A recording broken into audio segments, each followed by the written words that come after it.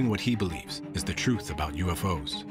I needed to get into the government, and I needed to find the people that deal with this subject and let them know what I'm thinking of doing. Delong says he was able to secure a meeting with a high-level aerospace executive with deep connections to the military. All of a sudden, out of nowhere, I had an opening. And I just go, I am not naive to this subject. I understand the national security implications of this subject, but I am asking for your help because I need guidance. I just need somebody to help me and give me advice.